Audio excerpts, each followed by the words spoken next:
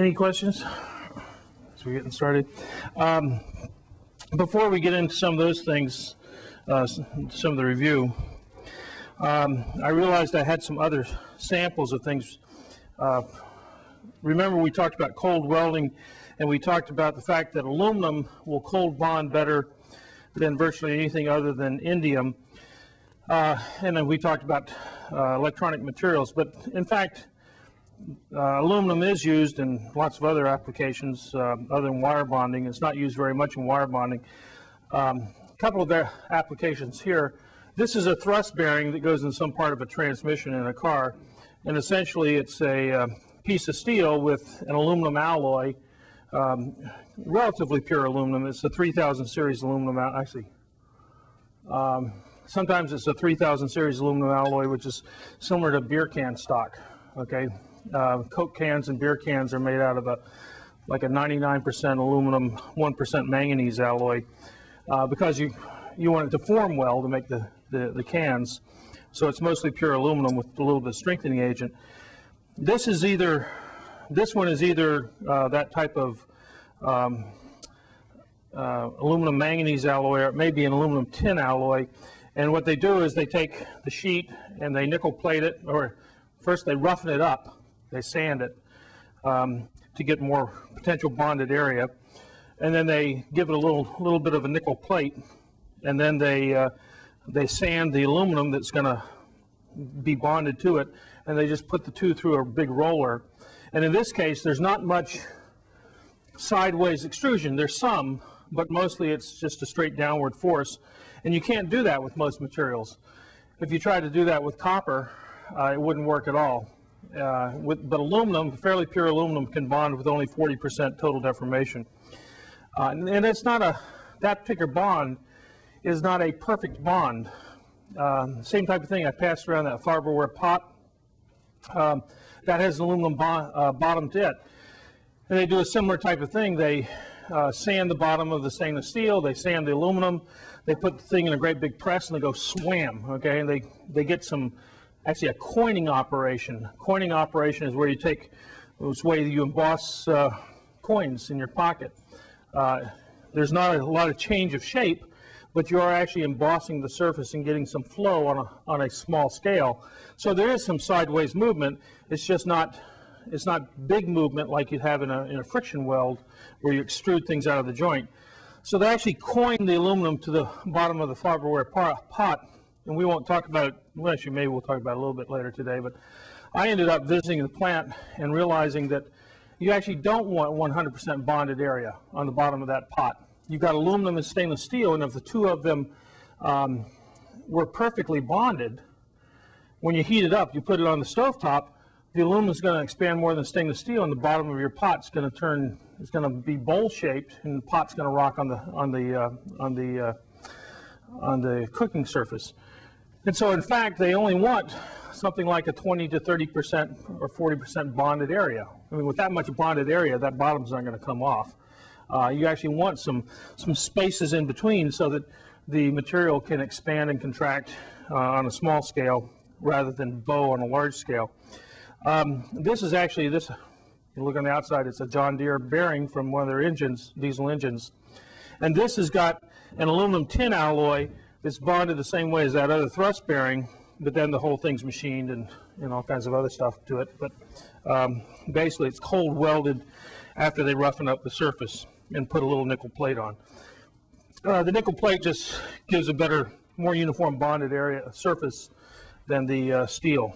It's not as easily contaminated with carbon and other things. Let's see, do I have any? Oh, one other thing on another form of cold welding we haven't talked about is explosive welding. And this was discovered during World War II when people were firing at things, and if the shells hit two pieces of metal just right, and the two pieces of metal were at the proper angle and the explosion pushed one into the other, this might be a 15 to 30 degree angle, you actually would get a weld between the two materials. And this is all cold because it's during the time of the explosion, so there's no time to heat up the pieces of material. It's just the force of the explosion deforms one plate against the other plate. And there are whole books written on this subject. I've tabbed 3 pages. One shows the way you would bond a plate to another plate. Another one shows the different types of materials, and the last one shows the interface. And what happens in explosive bonding, if you have a plate like this and another plate at some angle to it, you put some explosive charge on the outside of this plate, and the explosive doesn't go off, it goes off in a split second, but it actually propagates just like a flame, just propagating very fast. So what they would do is they would ignite it at this end, and the plate would slowly be pressed down such that at a later time this would be flattened and this would be still ready to come down. And at the interface, you actually blow out some of the oxides and things, and you end up with a wavy interface, which is one of the third picture in that book that I tabbed, shows this type of wavy interface that you get. And so you can clad one plate to another very efficiently. It's just it sort of makes a lot of noise.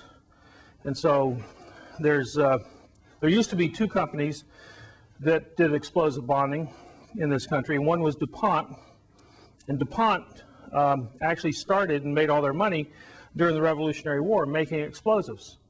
And a lot of the explosives manufacture in this country is all centered in Delaware and Pennsylvania because of DuPont. Another interesting thing about explosives manufacture, if you go back and look over the last 200 years, the average time between blowing up a building and an explosives plant is 4 years. Okay? They have a major problem every 4 years, and it hasn't changed for 200 years. So if you go visit an explosives facility, they tend to have, you know, the manufacturing facility is up on a hill away from everything else or something, and tends to only have 1 or 2 people placed in it. And now it's more and more robots and things like that. But if you plot things over the last 200 years, it's every 4 years they blow up a building. And sometimes, unfortunately, kill some people doing it, but fewer and fewer people are dying nowadays because they've got more robots in there. In any case, DuPont used to use a valley out in the wilds of some coal mining area of Pennsylvania to do their explosive stuff. I'm not sure DuPont's still in the business, but there is a firm out in Colorado called Explosive Fabricators, and that's all they do. They've got this little canyon in the Rocky Mountains away from everybody else, and they just, you know, every couple of days they blow up a plate. Now, why do you want to clad plates? Anybody have an idea? Why you care about cladding plates? And joining the superstructure of the vessels to the hull. Yep, that's one. That's definitely one. It's kind of a specialized one for the Navy, where the Navy used to like to have lightweight superstructures because the ships tend to get top heavy. In fact, an aircraft carrier gains 250 tons a year in weight. That's not too bad because it weighs 70,000 tons to begin with. But even so, over the last 30 years, at 250 tons a year, it's gained 7,500, or no, 30 years, yeah, 7,500 tons. So it's gained 10% in weight over the last 30 years. And so, you know, if ships get too heavy, they tend to capsize and tip over. So the Navy used to build aluminum superstructures, and they still got plenty of ships out there with aluminum superstructures. But you have to join the aluminum superstructure to the steel superstructure, and you can't join aluminum to iron by any simple process. And so they would actually explosively bond plates and make a big steel plate, an aluminum plate, explosion weld them together, and then you would weld by arc welding or whatever else, steel to steel and aluminum to aluminum using this transition joint. Now, does anybody know why the Navy in the mid-'80s got out of aluminum superstructures and started to design ships with basically a steel waffle membrane type of construction? No? Yep. Why? Refueling a destroyer from aircraft carrier, sliced open a jet fuel line and melted its entire superstructure. That's right. It's called the Bell. That's one of the reasons. There's actually 2 reasons.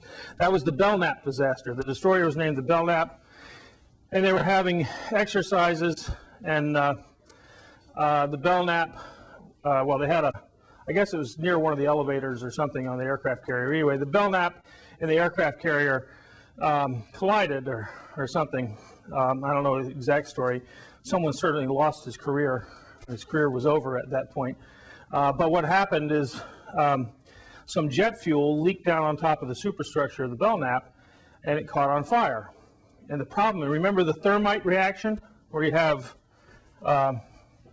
Fe, I'll just call it Fe2O3, plus aluminum goes to Al2O3 plus iron plus heat. Well, there's plenty of rust on ships. So that plus the jet fuel, they actually started an aluminum fire. Aluminum will burn just like magnesium will burn. That's what a sparkler is on the 4th of July.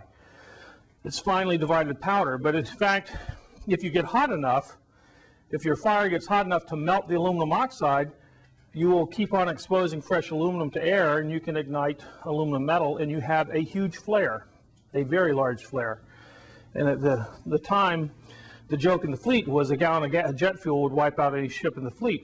Well, there was a reason they were saying that, because about the same time, the British had the Falkland Islands War with Argentina. If you remember, probably don't remember. This is getting old enough. Most of you are still in diapers. But anyway, the British cruiser Sheffield. I mean, cruisers, one of the, except for the couple of aircraft carriers the British have, a cruiser is the largest ship they have. They don't have battleships anymore.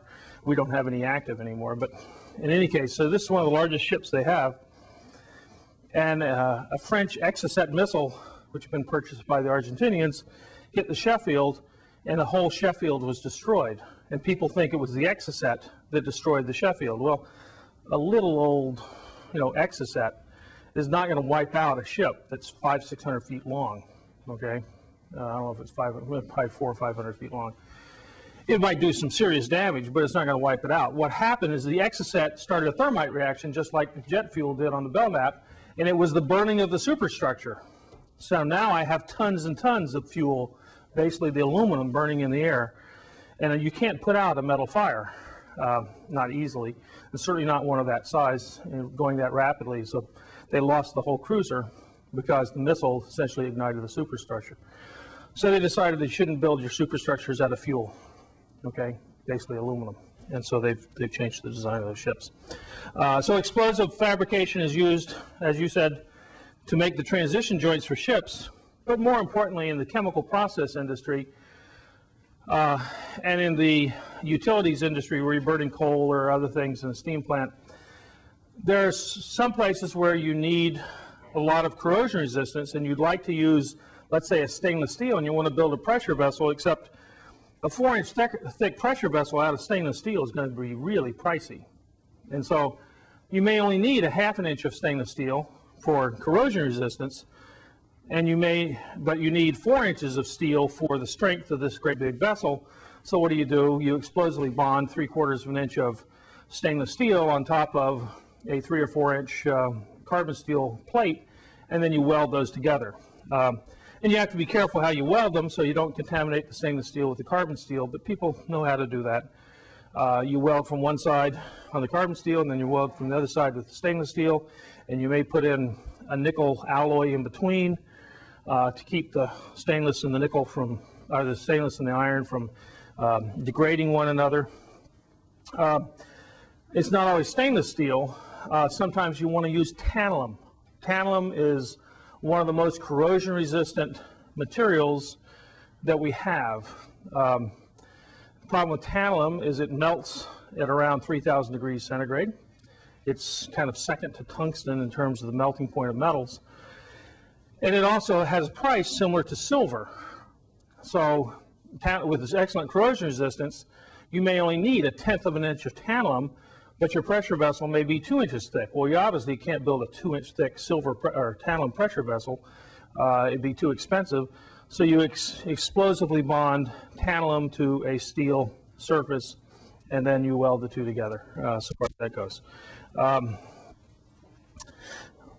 So there's all kinds of different combinations of materials that you bond together. In fact, people don't realize it, one of the larger companies in Massachusetts is down in Attleboro, and it's not one of the gold companies. It's the Metals and Controls division of Texas Instruments. Texas Instruments, we all know as, making semiconductors. But that's not what they started out as. Cecil Green, who's an MIT graduate, and if you go over in that building and walk down the first floor hallway, you'll see this nice wooden walkway or kind of doorway in the middle of the hall, and it says the Green Center of Physics. That's because Cecil Green, a graduate of the MIT class in 1923, gave $6 or $8 million to the physics department to build a new building. That was about 20 years ago, and the physics department has never raised the rest of the money to build the building. But there's another building on campus called the Green Building. Anyone know what that is? Tallest building on campus. What's the tallest building on campus? It's the Geology Building. It's right next to the Chemistry Building. If you go out here past the Physics Building right there, they're rebuilding the Chemistry Building, big tall building right in front of kind of Walker Memorial. That's the Cecil and Ida Green Building. And Cecil graduated class of 23 from MIT in geology. And he went down to Texas to the oil fields, and he purchased a little company that was making little bimetallic strips for little instruments that are used to measure pressure and other things in the oil fields. And the company's name was Texas Instruments. And later in the 1950s, Texas Instruments started getting involved in the silicon technology, and it sort of got bigger and bigger. But Metals and Controls, somewhere, I don't remember, in the 30s or 40s, Texas Instruments purchased the Metals and Controls division in Attleboro, Massachusetts. Attleboro is the gold capital of the world, and that's where people had been bonding gold sheet to copper or brass base materials and making things like this. These happen to be titanium, but several years ago I had some gold-filled wire eyeglass frames, or I had a pen that was gold-filled material. It's too expensive. Well, can't afford something out of solid gold for a pen or a pair of eyeglasses.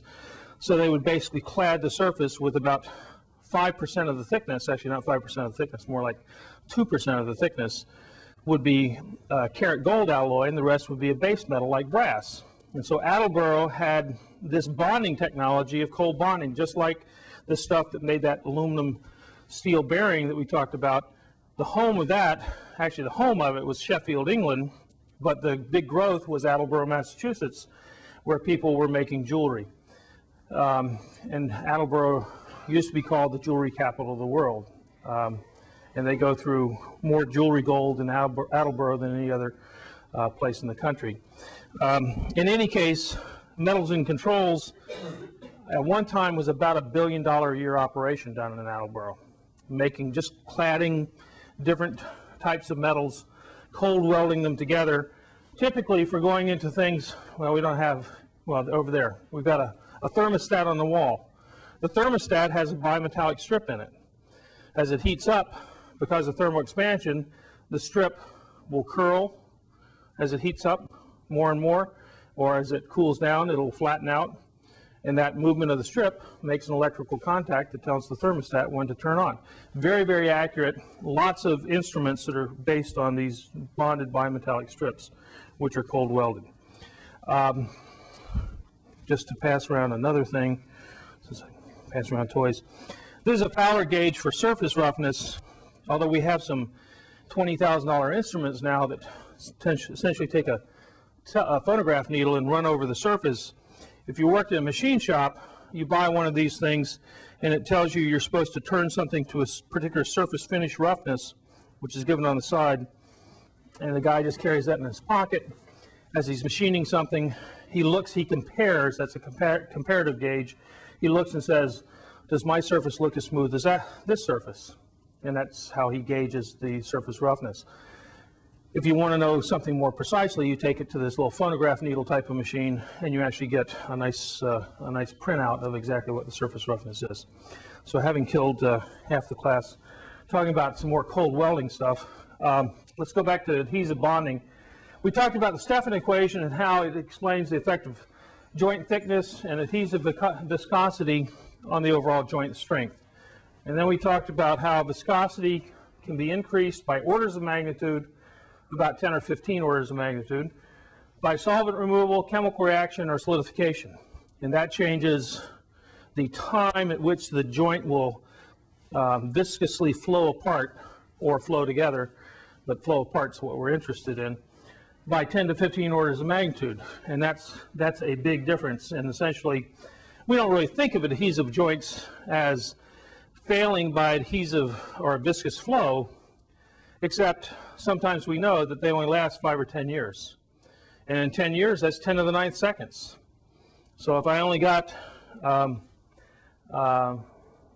factor of 10 to the 10th, I might actually start to fail by viscous flow in that 10 years. And I also mentioned, I was starting to talk about just different types of adhesives, and I said they vary widely in cost and durability. From 5 or 10 cents a pound for things like starch. I mean, they use old corn stalks to get starch to make adhesives. A lot of waste products. We talked about fish glue, old fish skins, or blood, or the horse's hooves, or milk products. Turns out a lot of starches and a lot of proteins have fairly low surface energies, and so they will coat a surface. Blood, I got a bloody nose last night. It was, as I was, doing it, it was sticking all over my, blood was sticking all over my fingers. Blood and other organic materials are actually designed in many ways by nature to stick to things, and that's because of their low surface energy. The fancier things like the cyanoacrylates, the crazy glue probably is worth something on the order of $10 to $20 or $30 a pound, depending on the particular type of crazy glue. When you buy it in the store, you're buying like a 1/4 ounce, okay, but you're paying $2 or $3, and that's inflated price. But even so, crazy glue is a synthetic polymer. It's not that easy to make, and so therefore it's probably $10, $20, $30 a pound. And I mentioned that some of the aircraft adhesives, or actually I mentioned the automotive adhesives nowadays are $10 to $12 a pound typically. They used to be the cheap stuff in the 80s, but there were lots of failures. So if you got a 1980s car and it's got lots of rattles in it, unfortunately for you, it's out of warranty. But probably because your adhesive joints have fallen apart. So if you want to go get some rivets and have this really have a car that looks like blue jeans or something, you can rivet your car back together. In any case, then the aircraft glues, where you got an aircraft that's got to last 30, 40 years, those are very, very expensive, in some cases costing up to $400 a pound. And that's mostly because of moisture resistance and complex formulations that have been designed typically to work with a very, very specific type of material. I didn't bring it in, but I passed around before this little piece I have of the X-33 space plane, the little honeycomb structure. That was adhesively bonded. They didn't have an adhesive to bond that together, that particular Nomex sheet, which is kind of like Kevlar honeycomb, to the graphite epoxy outer skin. So they used a product made by 3M that comes in sheets of adhesive. So you'd have your Nomex honeycomb, and you would take out of the refrigerator, because this stuff has to be stored in a refrigerator. It's both an epoxy type of thing that's chemical reaction, but it also had a little bit of solvent. It's a little bit of kind of both. And in order to use it, even if stored in the refrigerator at 32 degrees Fahrenheit or 34 degrees Fahrenheit, it only had a 6-month shelf life. And it actually was designed for aluminum to aluminum joints for aircraft. But it turns out NASA gave this contract of $1.3 billion, and part of the contract is from award of contract to first flight was supposed to be 33 months. You had to design, build, and fly this whole spacecraft. Now, it didn't have to go into orbit. This first one was only something that was going to go from Edwards Air Force Base to Dugway Proving Grounds in Utah, and it was going to go up to about 100,000 feet and come down. And so it only had to last for 45 minutes in flight, and it was never, well, actually, it had to go 45-minute flights, and I think I had to do 10 flights. So you had 7.5 hours of total flight time as they do their research. Well, if you look at the literature, it said it had, once you take it out of the refrigerator and lay this down and everything, you had a 10-day shelf life before you could put it into the autoclave. Autoclave is just a great big furnace. In this case, size of a small house, because that's the size of the tank they were building. In fact, the size of the tank they were building was limited by the fact that they were using the world's largest autoclave, which happened to be located in Sunnyvale, California, at a Lockheed facility. So they had this great big furnace, and I'm pretty sure it's Sunnyvale. Anyway, they had to lay everything up, fixture it together, and get it into the furnace to cure this adhesive within, they thought, 10 days. And they actually did everything within 4 to 8 days in most cases, except they were on this fast time frame. They didn't have time to check this metal-metal adhesive, which they were using for polymer to polymer. And it turns out that the really effective shelf life before the viscosity started to increase was about 2 days. It was very good and very pliable, and you could get a good bond as everything flowed together within about 2 days. But after 3 and 4 days, and certainly after 5 or 6, this stuff just didn't flow very well. And so after the fact, they learned they only had about 1/4 of the strength that they hoped they had. And they decided, well, as you usually do when you just built something for $50 million, and I'm sure you've all done this before. You just built something for $50 million and you find that you made a mistake. You go, oops. And so you go back and you sharpen your pencil and you say, oh, it'll be good enough. Okay? I had enough safety factor that I still, instead of having a factor of 300 safety factor, I now have a factor of 5% safety factor, and that's good enough. Okay? So they tested it, and it turns out it wasn't good enough. And so they canceled the rest of the $1.3 billion program. So that's the problem with, one of the problems with fast-track projects. If you looked at that whole project, there was nothing that anyone did wrong at any point. It's just the whole thing. The train was moving faster than everybody could dot the I's and cross the T's, and sometimes those I's and T's come back to get you, which it did in that case. So now we have space shuttles. We have 4 space shuttles out of 5. They're all 25 years old, and NASA projects that we're going to lose 1 more space shuttle in the next 25 years. They also project it takes about 20 to 25 years to develop a new space shuttle. Okay, so we can expect, or NASA expects, they don't put this on their website, but they expect another space shuttle failure sometime in the next 25 years. Then they'll have 3 space shuttles, and then there'll be a real problem of getting things into space. They can always do it with rockets, but it costs about twice as much. However, NASA has started reopening, and the military have started opening some old rocket plants that have been in mothballs, because they've pretty much decided that they're not going to have a new space shuttle in time to replace the old one as it wears out. So there's going to be some period, 15 years from now, where it's going to get very pricey to go into space. Not because we can't do it. Or actually, the solution is the Soviets will sell you some cheap rides, right? As far as that goes. Another thing to worry about in adhesives is because adhesives don't really remove the surface contamination, they just bury it, and their inherent strength is fairly low.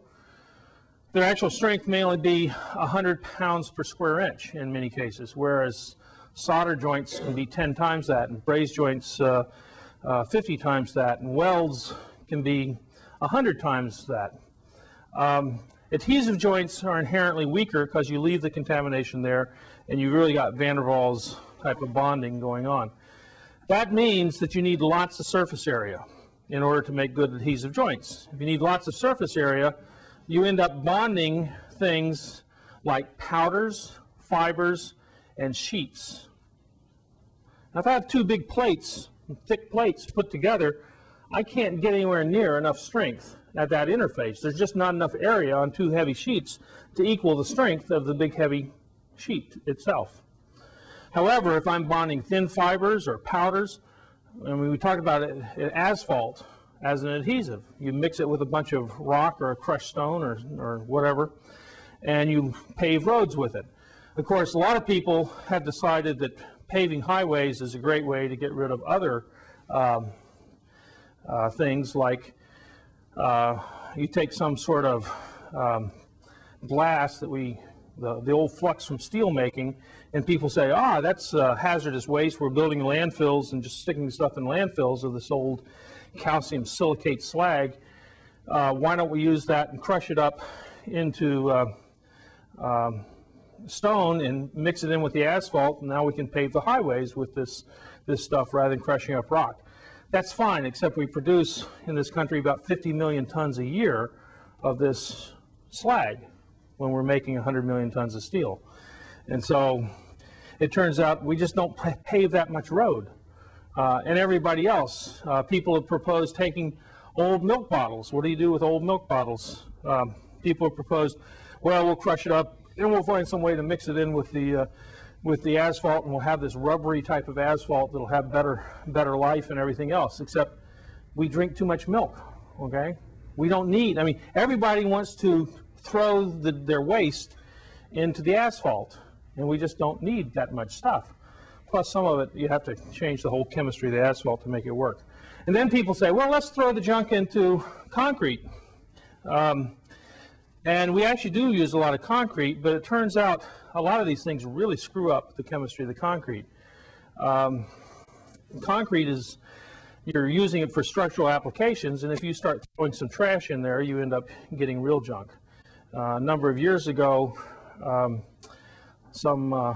we'll call him a rocket scientist, but he was an MIT grad, was working for US Steel, and he decided, we'll use the steel bath itself at 1600 degrees centigrade, molten steel, and we'll throw the junk in there and burn up our trash that way. And he went to US Steel and says, I have this wonderful idea. We got 300 tons of molten steel. We'll just throw another 20 or 30 tons of garbage in there, and we'll be able to, it'll burn off everything. Well, that's true. It will burn off everything. So if you take polyvinyl chloride, which contains chlorine, right, plastic, you can put it in there. The problem is, in a steel furnace, you've got carbon and oxygen, and if you add chlorine to that steel furnace, you form this gas. Anybody know what the name of that is? Phosgene. Phosgene was one of the weapons of mass destruction in World War I, okay? So now you can have this pouring out by the ton out of your steel furnace. What a wonderful idea. So US Steel scientists looked at it and says, that's a dumb idea. And the guy says, can I have the patent rights? And sure enough, they said, sure, you can have the patent rights. We think it's a dumb idea. So he takes the patent rights. He comes back to chemical engineering at MIT, enters as a graduate student, and sells the MIT technology licensing officer, the head of the program, on this wonderful technology called molten metals technology. And they go out for an IPO. All of a sudden, each one of them's worth $30, $40, $50 million, and some of the rest of us are sitting here saying, we agree with US Steel. We know something about steel making. We know something about thermochemistry. We know it's a dumb idea. But no, MIT got on the bandwagon. Fortunately, before they all got indicted about 5 years later, MIT's name was not associated with it. But that was what some of us were really scared about, because the guy didn't have much money, so he actually patented it through MIT. But fortunately, all the venture capitalists came in and soaked people and got out quick. And it was only the poor little people stupid enough to invest in it. Not stupid enough. They thought it was a great idea. Their brokers said, this is wonderful. It's going to clean up the universe. And in fact, I can't believe it, but the Department of Energy was looking at throwing radioactive waste in here. Okay? Now, who thinks that putting radioactive waste into a furnace at 1600 degrees centigrade is going to take away the radioactivity. Okay? You're just going to freeze it in and have radioactive steel. And in fact, if you want radioactive steel, you can buy it from the Ukraine right now. After Chernobyl, the Soviets or the Ukrainians made some steel with some of the scrap that they had taken out of the Chernobyl plant, which had become radioactive, and they've been trying to peddle that on the international market, and so it's been a problem in the shipbuilding industry lately. There's radioactive steel out there, and they don't bother to tell anybody. You got to take a Geiger counter to your imported steel now to see if you've got, some things that are going to last there for 10,000 years and it's going to glow at you, right? But somehow the U.S. Department of Energy, and that's why everybody ended up getting indicted in the end, they had these big Department of Energy contracts they were going to clean up the world, even radioactivity. Now, why anyone thought they could clean up radioactivity by throwing it in a molten bath? I mean, it's sort of something I think most of you, after you finish your sophomore year in a science or engineering course, would know that that's a bogus idea. But it just amazes me to see what some people can get away with, at least for a while. So let's see, anything else on adhesives? So adhesives, typically the adhesives, we make things like fiberglass. Fiberglass is an adhesive. It's basically glass fibers plus an adhesive. And you've got a lot of surface area because of the fibers. So we have asphalt with all the aggregate in there, or concrete with all the aggregate. We have fiberglass. We have any type of fibrous composite is basically just an adhesive, some sort of polymer adhesive with these fibers. Sheets, aircraft, thin sections, it's not too hard. Sheets, you got lots of surface area, and the sheet's not too thick, and you can get enough strength across the whole thing. And one of the advantages of adhesives is because the adhesive usually has a lower modulus than the metal, that if you're bonding a metal or a high-strength fiber, it tends to distribute the stresses. The adhesive is somewhat pliable, and so you don't get big stress concentrations. It turns out adhesively bonded aircraft structures have better fatigue life than the structures that are riveted together. I mean, you can't think of anything much worse in terms of fatigue than a riveted structure where you drill a hole, which is a crack starter, and then throw a rivet in there, and now you hide the crack as it starts. And there's plenty of failures over the years of aircraft failing at rivet holes. Anybody ever seen the picture of the Aloha Airlines aircraft? Okay, that Aloha Airlines, where the whole top section came off, basically it was fatigue cracks running between the rivet holes. And the problem is that in Hawaii, there's a bunch of these half-hour flights between islands. And so that aircraft, that 737, had more takeoffs and landings per hour than any other 737 in the world. It by about a factor of 2 or 3, because they're all short hops between the islands. And every time you do that, you get a fatigue cycle, because you got to pressurize the cabin. I mean, the cabin itself is just a big pressure vessel. And typical cabins will take you up to about 8,000 feet, which is about, I can't remember, 7 or 8 psi below atmospheric. Or no, maybe it's only 4 psi. Anyway, you don't get a full 15 psi pressure differential between the inside of the fuselage and the outside, even if you go to 30,000 feet. They take you up to about maybe an 8,000 or 9,000 foot level. And if you've ever been skiing in the Rocky Mountains, that's not a big deal. I mean, I get a little bit of altitude sickness at 10,000 or 11,000 feet, but not at 8,000 or 9,000 feet too much. So far as that goes. Anybody else ever had altitude sickness? Yep, you've had it? So what's it like for you? Yeah, it's a big headache. When you first fly in, it's not a big problem. In fact, I'd been there a number of times for 1 or 2 days. It was when I was first there for 3 or 4 days. It was on the second or third days, and I started feeling really lethargic. And finally, I realized other times I hadn't felt all that great after 24 hours. But your blood chemistry takes 3 or 4 days to acclimatize to the difference in oxygen level for some people. And for me, I remember, who is it? Robert Redford or somebody has this playhouse. It was one summer, and we were going up there, and it was like 10,000 feet, and you had to walk another 800 feet up into the to the open air theater where they had this play. And my children were running up ahead of me, and my wife was, and I was really getting tired. And when we finally got up there, I didn't watch the play. I just kind of lay down and rested. And it was like I'd just run a few miles. In my condition, that's really bad. But in any case, but I can feel it when I get to 10 or 11,000 feet. I start feeling it. Any questions on adhesive bonding or other subjects, cold welding? If not, we're going to start diffusion welding.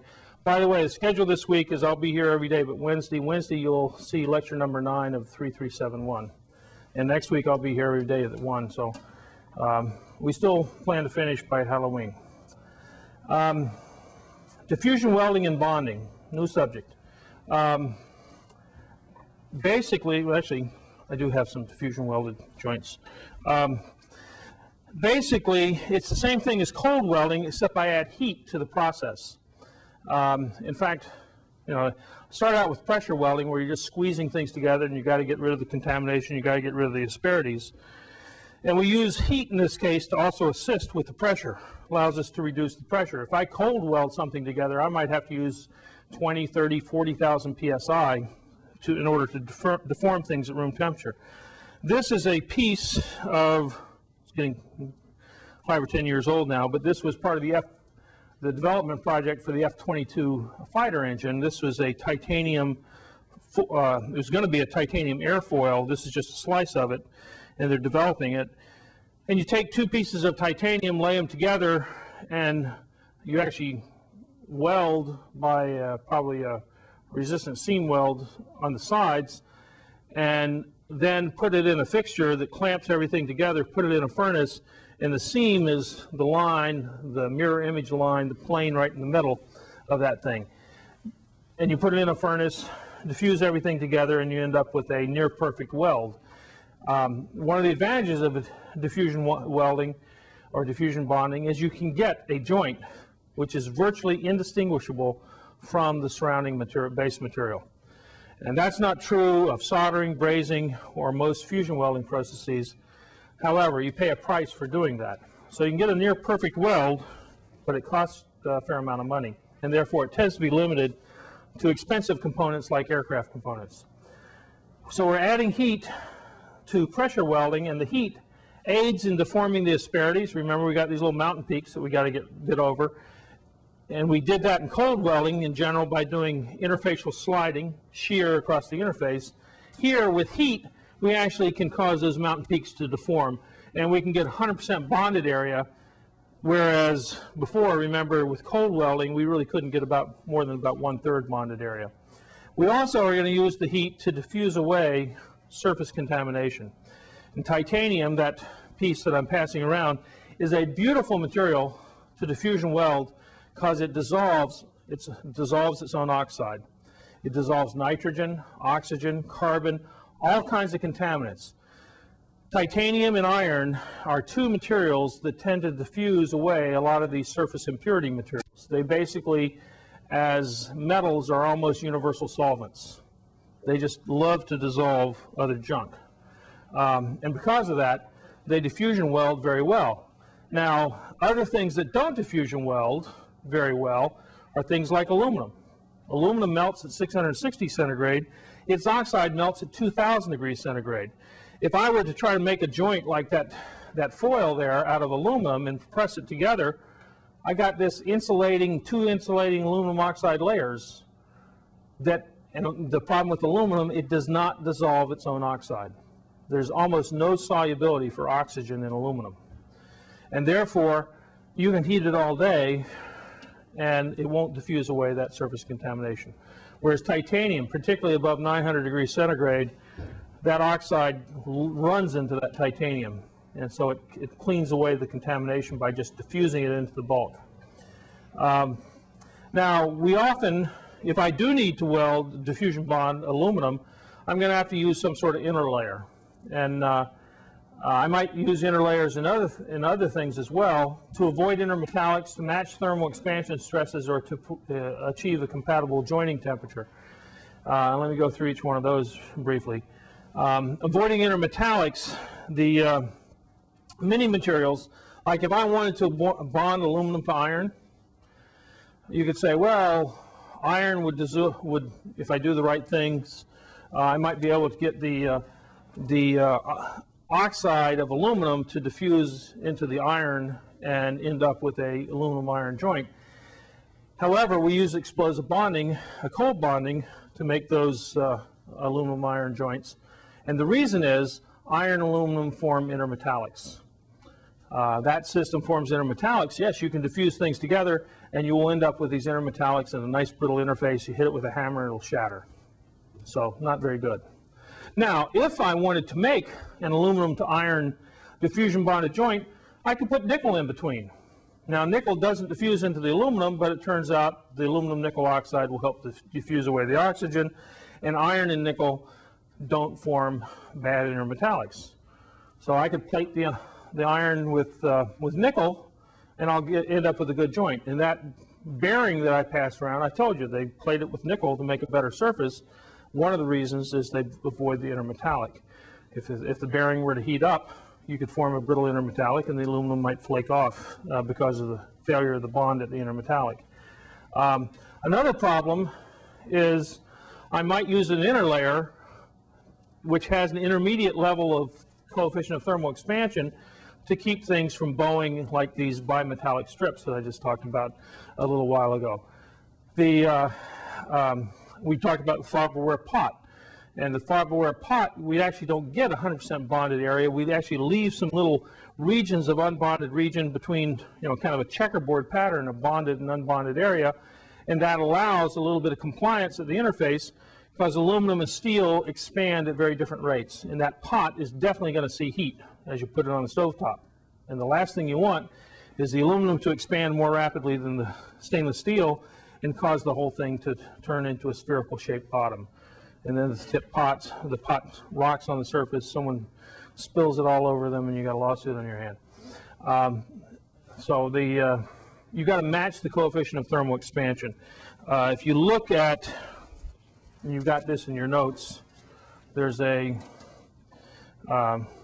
article by Nicholas and Crispin on diffusion bonding stainless steel to alumina. Alumina is aluminum oxide, and using aluminum interlayers. And basically, they got the stainless steel, they got aluminum oxide, and they got an inner layer of aluminum. In this case, they would get some intermetallics, but they also used some sheets of things with different coefficients, or the metal with different coefficients of expansion: titanium, platinum, iron, stainless steel, and copper. And it turns out the sample strength versus the coefficient of thermal expansion goes like this. As the coefficient of expansion of the metal gets closer and closer to that of the ceramic, in this case, the strength of the joint goes shooting up to, this is 50 megapascals, which is not a tremendous strength. 70 I think that's megapascals. Yeah, it's megapascals. It's not a tremendous strength, but nonetheless, there is definitely an effect of the coefficient of thermal expansion. Why? Because I'm setting up residual stresses at the interface with the big difference in coefficient of expansion of these things. I'm doing the bonding at a high temperature, but I'm going to cool it down, and I leave these locked-in residual stresses, and those add to the failure stress when I'm doing this. And that's probably enough for today. Tomorrow we'll finish up some on diffusion.